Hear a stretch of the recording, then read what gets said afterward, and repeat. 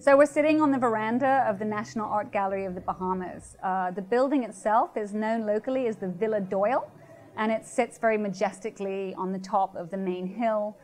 The building had sat here for a long time just in disrepair, and a lot of people were quite sad about that because it's really a very beautiful building. But in post-Bahamian history, post-independence history, there was also a lot of debate as to whether we should keep these buildings that were a symbol of the colony, or whether they should be restored. So for a long time there was sort of a struggle going on as to whether this building should be maintained. But then it was decided that, also by a lot of artists from the community, that I'm Bahamian, my family came in 1789, and so obviously I have very strong roots here. And you know, there was a general consensus that we had to agree to tell the story of all the Bahamians. And so there was a sort of fight led by a great historian called Dr. Saunders, and she really convinced people to save this building, and she was really very fundamental in this being saved for the National Art Gallery of the Bahamas. The art development in the Bahamas is quite interesting. It is a very, very young nation. So first of all, there's that debate of what's Bahamian. Is it Bahamian if it was made in 1960 when we were still a colony? So really what we do here is we kind of extract the stories of the history.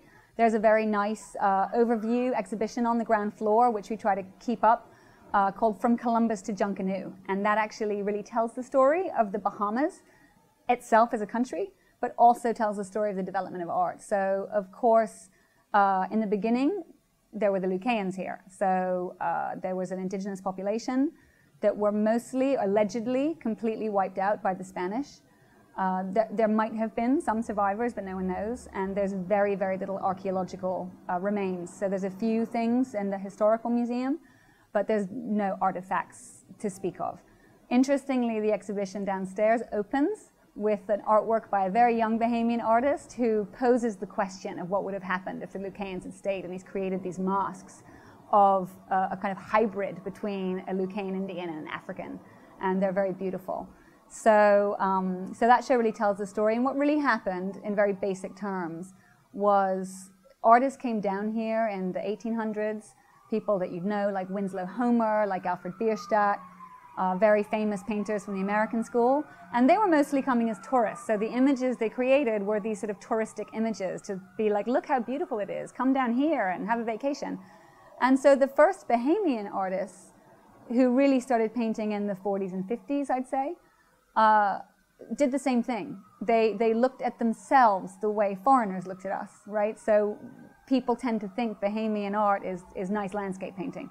But I think what really is Bahamian art is this growth that you see take place, where the tradition of oil painting, which is particularly European, becomes melded in the 60s and 70s with this growing consciousness of Africa and of African roots and the African movement. And you start to see different techniques coming in and different kind of wood carving, and this gets sort of amalgamated into a really exciting kind of artwork, which I think is very uniquely Bahamian, and you see that here. And it even has a sound to it, because our greatest art form is Junkanoo, which is our carnival. And you see the colors of the costumes, and you see the movement, and you see, and as I said, you can almost hear the color. And I think that's something that's really Bahamian art that you see through the collection. Well, Montague Foreshore is the painting that you're speaking to, of the regatta at Montague Foreshore. It's a very common place to hold the regattas, because it's where Paradise Island and the end of New Providence kind of meet, and you get this sort of wind tunnel, so it's always windy there. So it's by the Royal Nassau Sailing Club, and so that's always, very often you see the regattas taking place there when they come to town.